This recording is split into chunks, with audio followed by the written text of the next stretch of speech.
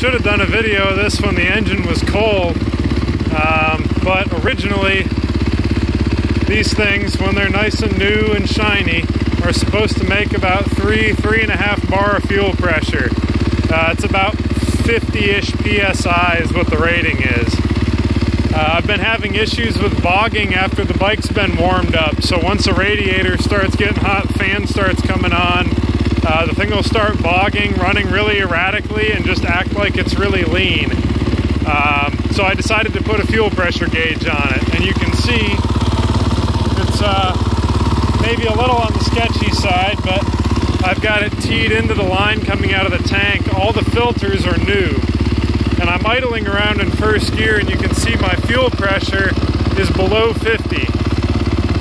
The hotter the fuel tank gets, the lower that number goes. The fan blows right on the tank.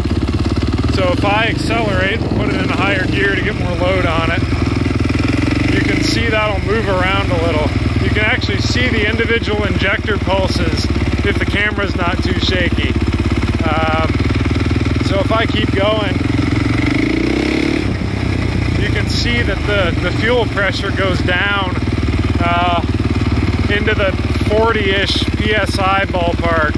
When it starts doing that, it really starts running like crap.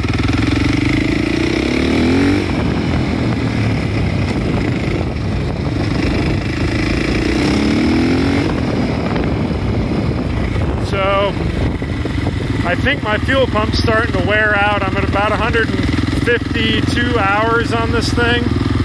Like I said, the filters are all new, so the regulator won't be temperature affected like that. So I think the pump's just on its last legs. So if you've got temperature related problems, chances are good it's your fuel pump.